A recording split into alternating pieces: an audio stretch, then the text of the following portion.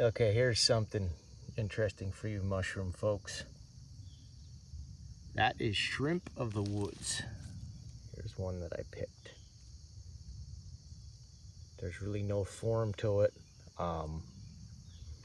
Just looks like a piece of expandifoam, I guess is probably the best way to describe it. And this is actually, another name for the shrimp of the woods is the aborted entoloma mushroom.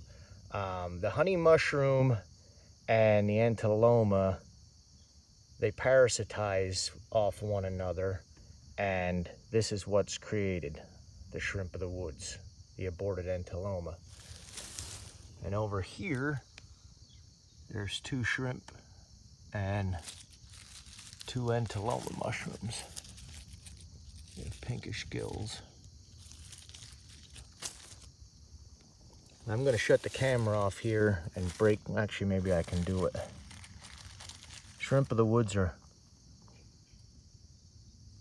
that's what they look like inside.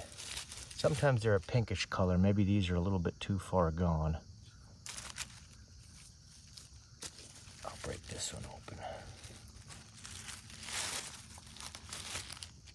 There you'll see that pinkish brown.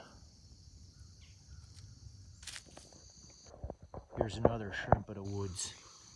I just want to add here at the end of the video that from my understanding, from what I've read and whatnot, that there's really no lookalikes for shrimp of the woods that could be toxic, but it's really hard to identify some of the entolomas, and some of them are poisonous.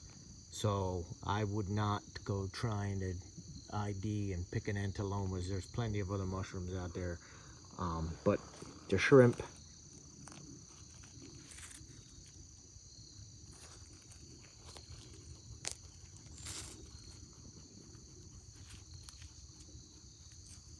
that's a decent looking one.